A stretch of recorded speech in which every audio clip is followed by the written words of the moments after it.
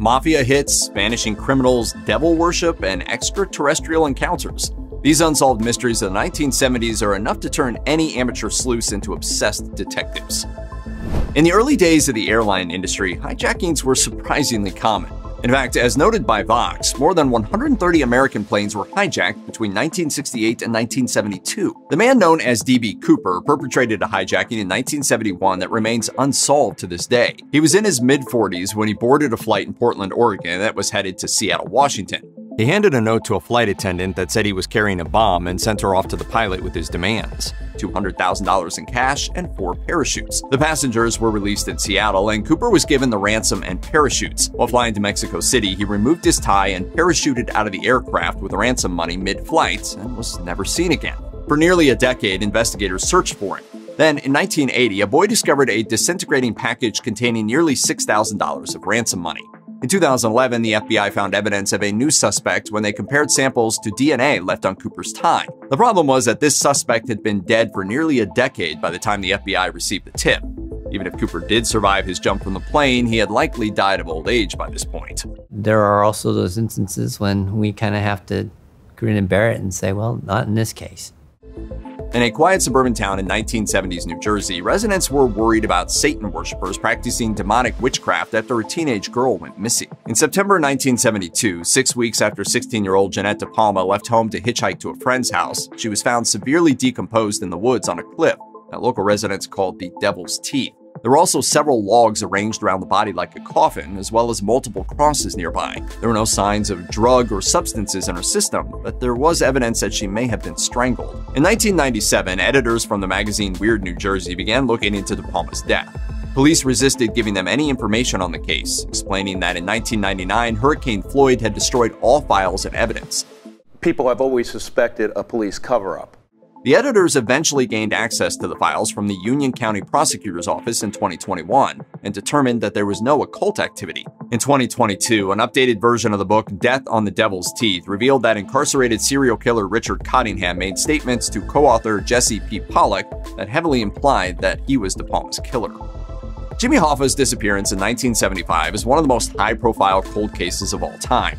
As the president of the International Brotherhood of Teamsters Labor Union for nearly 15 years, Hoffa was a well-known public figure, but he was also known for his shady associations, some of which linked him to organized crime. As reported by the New York Times, on July 30, 1975, he went to meet with New Jersey Mafia boss Anthony Provenzano at a restaurant in small-town Michigan. Soon afterwards, Hoffa vanished. Many theories about what happened have sprung up since. Some claim that Hoffa was abducted by federal agents and tossed from an airplane into Lake Michigan, while others suggest that he was buried under a swimming pool.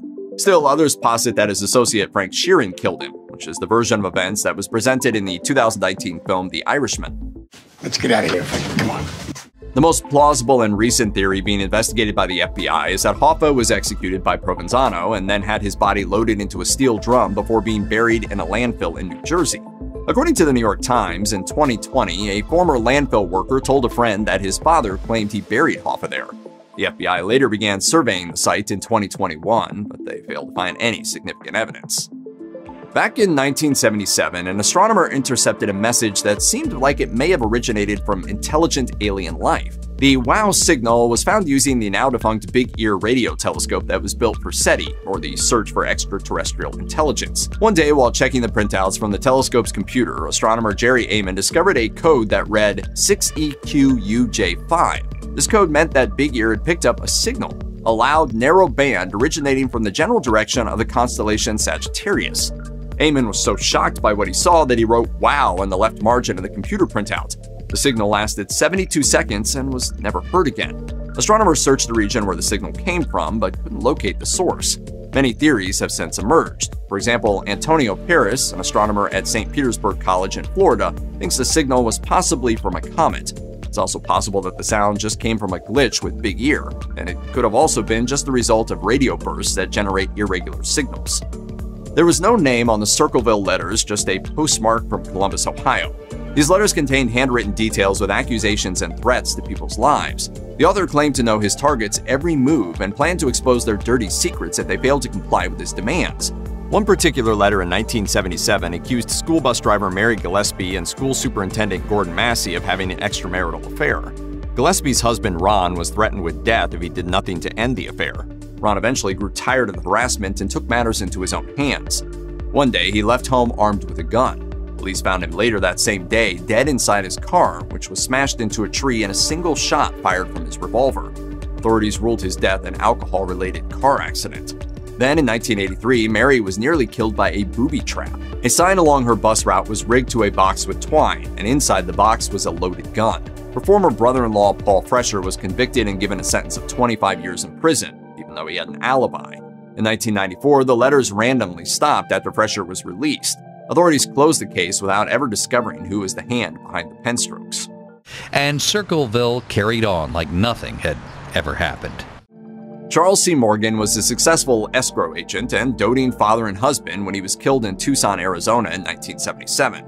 However, there were hints of trouble when he disappeared on March 22nd of that year.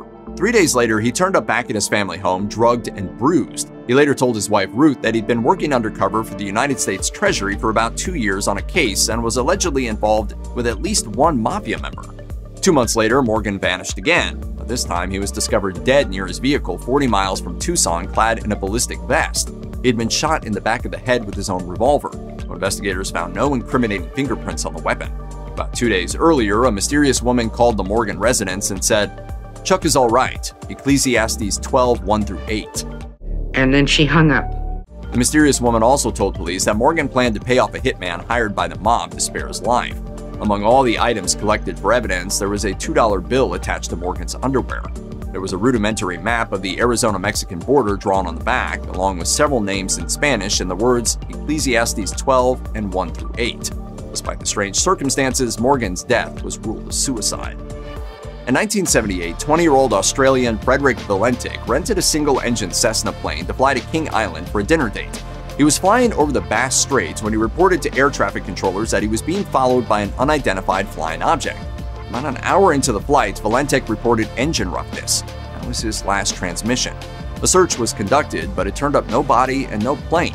As reported by the Herald Sun, the investigation by the Department of Transportation offered several possible explanations: a UFO intervention, spatial disorientation, a hoax planned by Valentich, or a crash where the aircraft simply couldn't be recovered. It's hovering, and it's not an aircraft.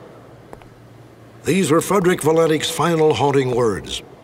It's worth noting that Valentich believed in alien sightings. A week before his fateful flight, he told his girlfriend that he'd been abducted by a UFO.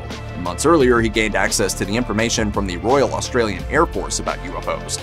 The more logical explanation is that Valentich, a novice pilot, simply became disoriented. He also could have been inadvertently inverted, thereby causing the gravity-fed fuel engine to cut out.